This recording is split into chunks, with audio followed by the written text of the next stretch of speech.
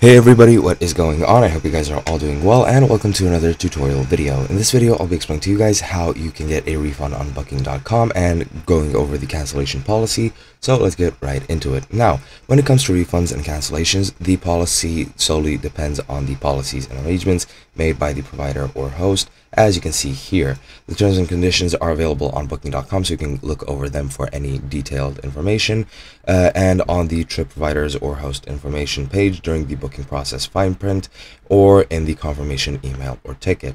Now, after making a reservation, some hosts will allow guests to either make a prepayment or pay at check-in or checkout, which then may be eligible for cancellation or a refund depending on certain rates, fees, and policies set. And in addition to this, the host will also inform the guest on how long they will be allowed to cancel a booking.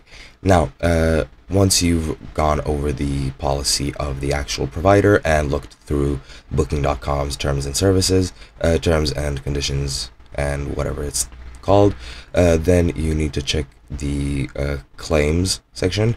And to get a claim or your refund back through Booking.com, you need to either A, contact customer support, or B, search through the confirmation email and search for any contact information regarding the actual host, where you'll be able to contact the host and get a refund from them directly.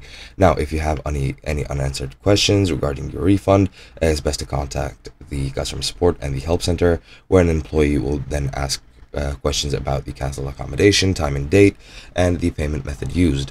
Then the person will help solve the issues and inform if the payment has been issued or is pending.